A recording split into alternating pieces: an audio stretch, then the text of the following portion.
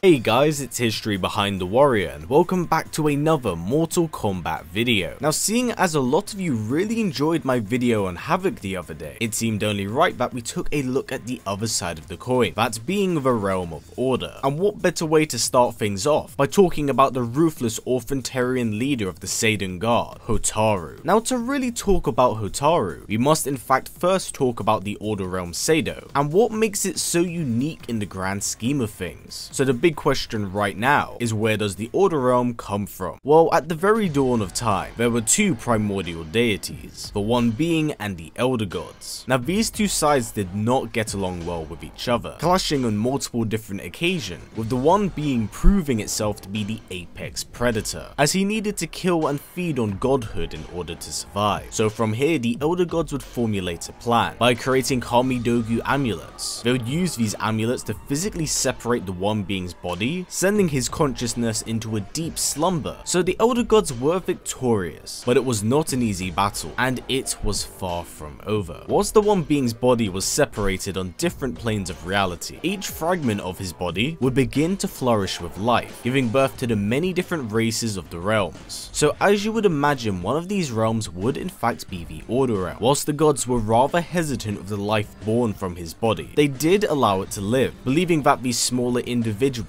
could in fact become something much more than the single-minded, power-hungry One Being. Now, in order to make sure that these beings stayed in line, they did assign a god to each realm, wanting them to overlook it and guide it in the right direction. But unfortunately, never at any point in time do we actually learn or hear of the God of Order. Now, let's actually talk about the inhabitants of Seidan, the Seidans. The Seidans are seemingly rather peaceful individuals, and on the surface resemble Earthrealmers, bearing their human features and characteristics. However, unlike Earthrealmers, they do bear some traits to that of Edenians, having an affinity for magic, and they also do age slowly, not quite to the degree of Edenian, but they do retain the features of their prime for a significant amount of time. Now, like every realm, it had to be built up, but how did this come to be? Well, what's interesting here about the Seidan is that they are all born with the belief and concept of order and control, believing that without it, their home and society would fall into madness, chaos if you will. So unlike other realms that do somewhat struggle to get their feet off the ground, the Seidans got right to the point, forming a society and government at the dawn of time. So because of their unanimous agreement to form a society, their technological advances are beyond any other realms, and in comparison to that of Earthrealm, they are leagues ahead from a technological standpoint. But this doesn't come without a cost. You see, the Orderrealm was a strict one, and whilst everyone's job did benefit their society, there are some that broke down under the pressure, and failure was not tolerated in the Orderrealm. Its own people were given extreme punishment for not following their orders, and whilst the Seidan government wasn't corrupt, they were brutal with their punishment and their laws. The Senate believed in the following: freedom leads to anarchy, anarchy leads to chaos, and chaos leads to suffering. They would have this ideology be forced upon their Seidan guards, of which Hotaru was in fact the leader of, and they would enforce these rather harsh laws and punishments across the realm. Now, as one might imagine, whilst many were happy with their lives despite the strict laws, there were some who weren't happy at all. There were some that couldn't live with these conditions, and thus a small faction called the Resistance, led by Darius, would break away from the Orderrealm. So a civil war would erupt in the Orderrealm and continue to go on for centuries, with neither side gaining the upper hand. Now, whilst the realm was in a stalemate with the Resistance, they did attempt to make contact with other realms, sharing a relationship with many, although it was shaky and non-existent with some. The Netherrealm, Outworld, and understandably the Chaos Realm. The Chaos Realm was a world that they understandably detested because of its unprecedented and irregular nature. The Orderrealm actively sent its guards to attack the Chaos Realm and attempt to enforce its laws upon it, but in a world that transcended normality, the Seidans were unsuccessful. Now, that wasn't the only reason the Seidans invaded the Chaos Realm. You see, they attacked the Chaos Realm because of its resources. The Chaos Realms worshipped water, and it seemed like it was an endless and natural supply that was produced there. So both sides would clash against each other on a regular basis, with one wanting to protect it and one side wanting to obtain it. So with the realms being covered, let's actually talk about Hotaru properly. Now, as previously mentioned, Hotaru is the leader of the Seidan Guard, and as far as I know, is the only individual to hold this position. Now, being a strict enforcer of the Senate, Hotaru's voice was law, and he was merciless with how he enforced their punishment. He was judge, jury, and executioner, so whilst he may have kept his home safe, there were many that fell before his blade. He's referred to and seen by many as a zealot of the council. But now this brings us up to his debut in the series, Mortal Kombat Deception. Now, canonically, Hotaru makes his first ever appearance in the series during the conquest mode of the game, where protagonist Shigenko is on a mission from the gods to obtain all the kami dogus of each realm. So in the middle of doing this quest, it does take him to the Orderrealm. On a quest for assistance from Emperor Zafira, Shigenko would cross paths with the general as the Emperor's town, Lei Chan, was under siege by Shao Kahn. Now, once Hotaru learned of Shao's involvement, he saw this as a way of pushing back against the Emperor and asserting order within the chaos. So Hotaru was most definitely interested, but could not leave his guard just yet, as the Orderrealm was still battling the resistance on their home turf. So he would have Shigenko assist him and the Seidan guards to defeat the resistance and the leader Darius, something that Shigenko was successful in. So Hotaru does travel to Outworld to defend it, and does take control of the city in the Orderrealm's name. Now, a few years would pass by, and Hotaru would appear once again in the conquest mode, where he meets Shigenko for the first time in many years. And while Shigenko is pleased to see his old friend, Hotaru is not. You see, Shigenko was roaming outside on Seidan territory after curfew, and due to the strict nature of the Orderrealm, Shigenko was arrested and imprisoned in the Orderrealm for many